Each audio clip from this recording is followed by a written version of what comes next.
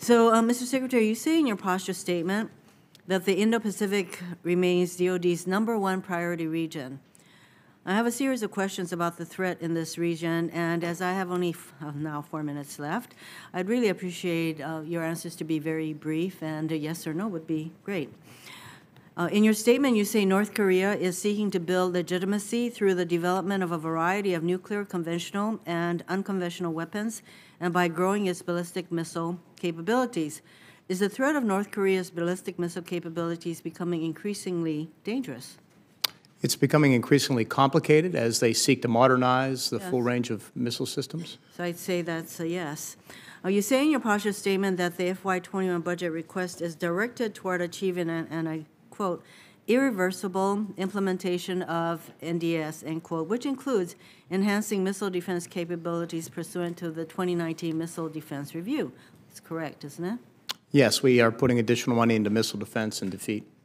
And do the North Korean long-range ballistic missiles pose a threat to the United States, which of course includes Hawaii? Yes, if our intelligence is correct, they would. Yes.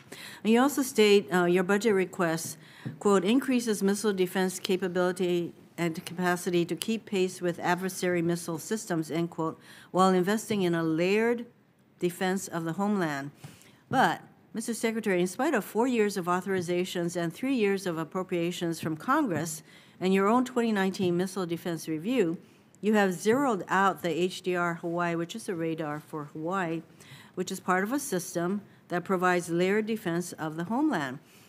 Is this decision to zero out the funding for HDRH a decision to not build this radar at all in Hawaii? Not necessarily, Senator. As you know, for many years now, we've had a problem with state and local authorities giving us permission to get onto that site and do what we need to do, if I recall correctly. And it seemed the latest report we had at the time building the budget is we probably wouldn't see any resolution for another year or 2 or 3. So does that mean that we can expect you to request, I'm very familiar with certain delays with regard to the siting. So does this mean that we can expect a request of money for the HDRH in fiscal year 22? I think when we see a light at the end of the tunnel with regard to getting clearance to build, yes, ma'am. Okay, that's good to know. And because otherwise the decision to zero out the HDRH and reprioritizing the funds from DOD's #1 priority region, as you say, for another purpose really doesn't make sense. And I'd also like to have a commitment from you now that you will not seek to repurpose F-20 funding for this radar that is still being used to continue the HDRH Hawaii contract. Senator, I'm not sure I can make that commitment because I'm not sure I fully understand what you're asking. But again, what we're trying to do is, in the era of tight budgets, make sure we don't put money against something that has no possibility of being affected in the near term.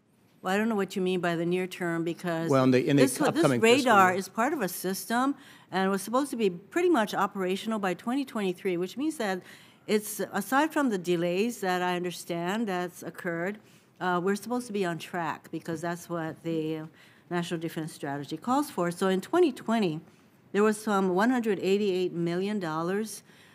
This is being expended even as we speak. So I would like to know that you are not going to repurpose this funding that's already there well, Senator, if I recall for other purposes. Yes, ma'am. If I recall the issue properly, it's developing of the system is one thing, but if I develop a system and I can't put it somewhere that it has no effect, it's wasted money. Well, you know that this contract is, as far as I know, Lockheed Martin is already building this radar. So there's already a contract for them. This thing was supposed to be, in effect, operational in 2023. So if we don't go ahead with this, I think that you're going to have some contractual things to deal with. But, you know, what I'm hearing from you is, aside from the delays that were caused by the sighting, mainly of this radar, that you have a commitment to pursue the radar and have it built in Hawaii as part of our system, missile defense system. I'm making a commitment to you that we, of course, intend to defend all 50 United States and territories with radars and effectors as necessary. What I need to come back to you with is a better understanding where things lie. It's one thing to build a radar, but if I invest hundreds of $millions in the radar and then I cannot place it somewhere, then it's wasted money. Of course, I realize that. That's not what I'm asking. Thank you, Mr.